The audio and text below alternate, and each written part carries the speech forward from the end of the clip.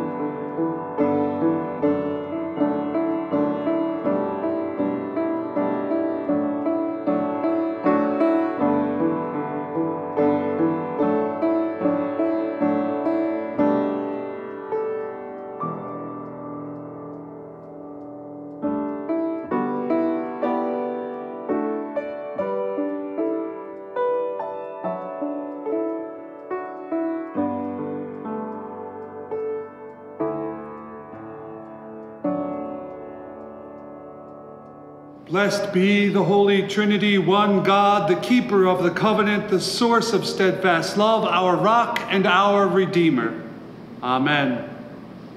God hears us when we cry and draws us close in Jesus Christ. Let us return to the one who is full of compassion. Fountain of living water, pour out your mercy over us. Our sin is heavy, and we long to be free. Rebuild what we have ruined and mend what we have torn. Wash us in your cleansing flood. Make us alive in the Spirit to follow in the way of Jesus as healers and restorers of the world you so love. Amen. Beloved, God's word never fails. The promise rests on grace. by the saving love of Jesus Christ, the wisdom and power of God, your sins are forgiven, and God remembers them no more. Journey in the way of Jesus. Amen. The grace of our Lord Jesus Christ, the love of God, and the communion of the Holy Spirit be with you all. Let us pray. Compassionate God, how easily you love those who look unlovable to us. How readily you welcome undesirables into your home. How slow we are to follow your example. Turn our hearts toward all who are considered outcast, shunned, and unclean, so that we may love our neighbor without pity or apathy, for the sake of the one who became flesh to cleanse the world of sin and death forever, Jesus Christ, our Redeemer. Amen.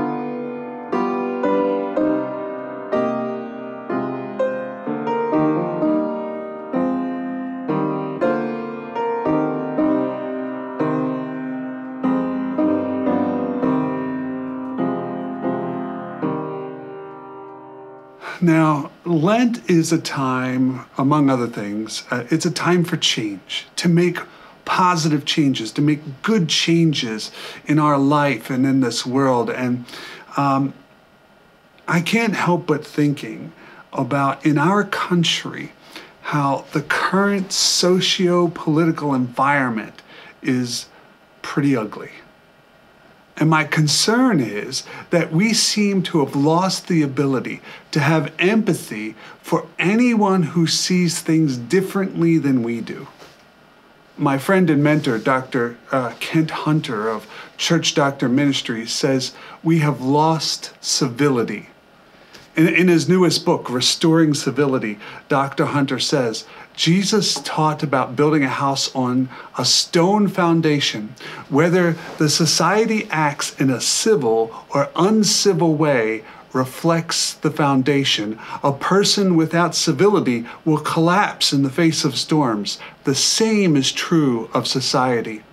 And then Kent goes on to say this: where you sow civility, you harvest harmony. Where you invest in harmony, you experience community. Jesus teaches us this, and that the key is how you look at yourself and how you look at others, especially those you might consider your enemies. On one occasion, an expert in the law stood up to test Jesus. "Teacher," he asked, "what must I do to inherit eternal life?"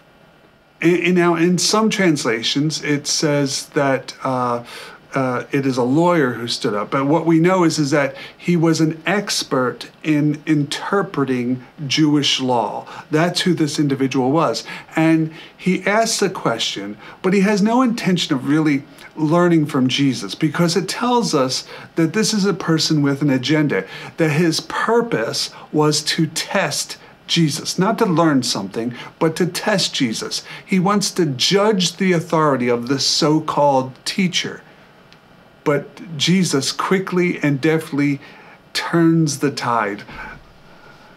Verse 26. What is written in the law? Jesus replied. How do you read it? He answered, love the Lord your God with all your heart, with all your soul, and with all your strength, and with all your mind, and love your neighbor as yourself. You have correctly answered, Jesus replied. Do this, and you will live. Now notice what Jesus does here. He knows the motive of this person. He's not really looking for answers. So Jesus turns the question back on the expert. How do you read the law? So the guy answers, and Jesus says, you have answered correctly. The expert wanted Jesus to prove himself, and suddenly the expert finds himself proving himself to Jesus. And Jesus tells him, good job. But then we see something else here that happens throughout this encounter. Jesus never actually answers the question the expert has asked him. The expert says, what must I do to inherit eternal life? But Jesus says, do this and you will live. Essentially, by this question that was intended to test and his subsequent answer, the expert reveals that what he is looking for is a formula. In a way, what he's looking for is the bare minimum. What must I do to inherit eternal life later? What must I do now to inherit eternal life later? And this view of eternal life is faulty, and here's why. If you look up the definition for eternal, it means existing forever, without beginning and without end. So the question is not what must I do now to inherit eternal life later, but what does it look like to live this life now?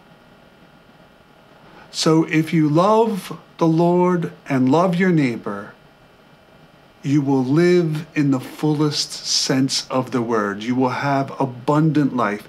You will be living the eternal life. Now, the expert who wanted to judge Jesus feels like he has to defend his position at this point. Listen, verse 29. But he wanted to justify himself. So he asked Jesus, and who is my neighbor? Now, something the expert knew that we need to understand was the Old Testament Jewish understanding of who your neighbor was.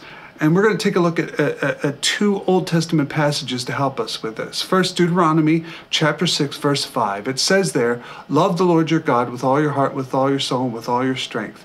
And then in Leviticus 19, verse 18, it says this, do not seek revenge or bear a grudge against one of your people, but love your neighbor as yourself. So this is where the two laws come from Deuteronomy 6 and from Leviticus 19. Love the Lord your God, love your neighbor. But here in Leviticus 19, listen to what it says again. Do not seek revenge or bear a grudge against one of your people, but love your neighbor as yourself. I am the Lord. You see, in the second command, God was teaching the people of Israel how to be a holy community. Neighbor in Leviticus 19 was here constituted specifically as the people of your own tribe. The Greeks would say the word oikos, a household. We would say friends and family. We should love them as ourselves. But Jesus does not want us to just fulfill the letter of the law. He wants us to reflect the very heart and will of God, and so he tells a story to make this point. Verse 30. In reply, Jesus said, a man was going down from Jerusalem to Jericho, where he fell into the hands of robbers. They stripped him of his clothes, beat him, and went away, leaving him half dead. A priest happened to be going down the same road, and when he saw the man, he passed by on the other side. So too a Levite, when he came to the place and saw him, passed by on the other side.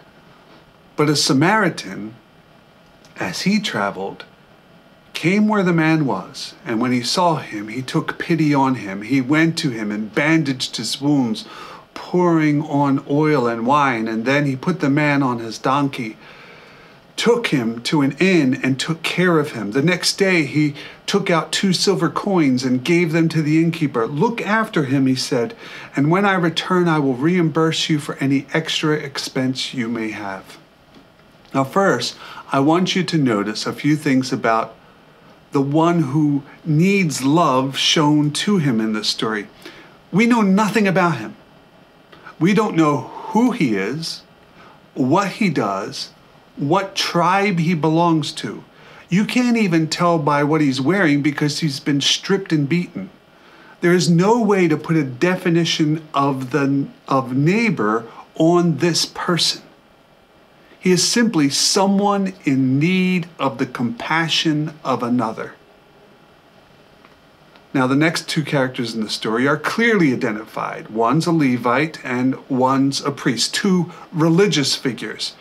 And yet they both give wide berth to this person. They ignore him. Clearly, they don't see this person as their neighbor. Now, there's much conjecture about why they passed by him, that perhaps they thought that this was a trap. It wasn't safe for them to stop. They thought that this person may have been dead, and therefore he would be unclean for a Jew to touch. In the end, though, there's no good excuse. Even the Jewish religious laws allowed the preservation of life to trump all other laws that would forbid you to help. Bottom line, they didn't feel this person was their responsibility. Now, stories like this that Jesus tells here were often told with these pattern of 3s. And so the listeners would have known that after hearing the first 2 who had passed by, that the 3rd person was going to be the most important person, the person that would teach the moral of the story. And so who is it? Who is the 3rd person that comes by? Well, lo and behold, it's a Samaritan. Now, a Samaritan was no neighbor to any Jew. Even his disciples must have been shocked by this story, as they and Jesus were just refused housing in a Samaritan village shortly before this. The disdain between Jews and Samaritans was bigger than the current gulf between Republicans and Democrats. It was prejudice that had existed in their culture for hundreds of years. Now this Samaritan stops, risking himself, tends to the wounds, takes him to an inn, sees that he is cared for, and essentially gives the innkeeper a blank check to make sure it happens. And now the big switcheroo happens. Remember, I told you that Jesus never answers the question the expert has asked him. So the expert asked, "To whom must I do neighborly things? To whom must I be a neighbor?" Now listen to what Jesus says. Which of these 3 do you think was a neighbor to the man who fell in the hands of the robbers? The expert in the law replied, "The one who had mercy on him." Jesus told him, "Go and do likewise." Jesus turns the story from who is my neighbor to how do you be a neighbor? How do you be a neighbor to others? Don't worry about defining who is your neighbor. Just be a neighbor. Show love to others, whether they're part of your tribe or not. Jesus has extended our tribe to be every and any person we may see. We are to be conduits of love and mercy to every person we meet. I must wonder if the disciples thought of this story when Jesus was stripped and beaten. Did they hear the story differently, more poignantly?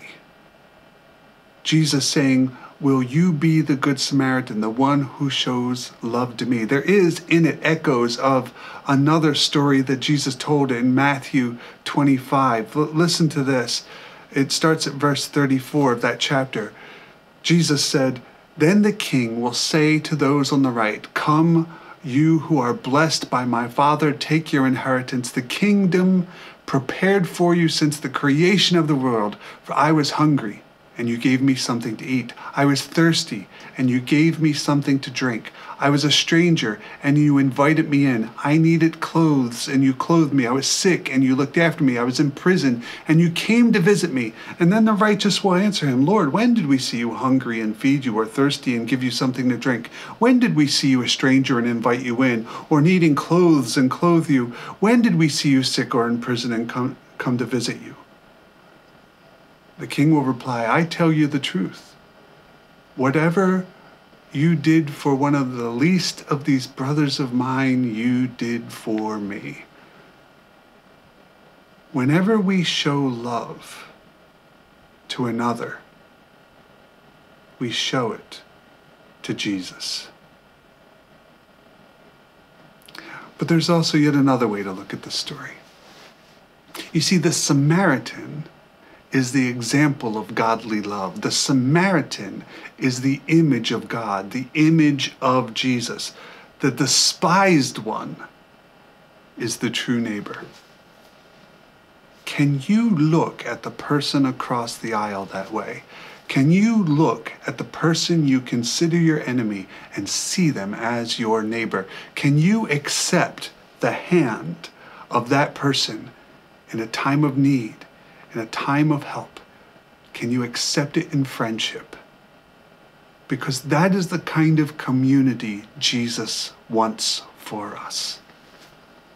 But our prejudices have robbed us from seeing the humanity of all. Our apathy for those different than us has beaten down the empathy we should have for every human being. Our camaraderie with disrespect has left civility dying on the side of the road. Now we can change this. We can make a difference. But it starts with you. Are you going to keep on walking down the road that our society is currently walking down? Robbed of love, robbed of civility, robbed of the ability to care for others, despite our differences? Or are you going to stop and take the hand of love and nurture it back to health in this country, one neighbor at a time?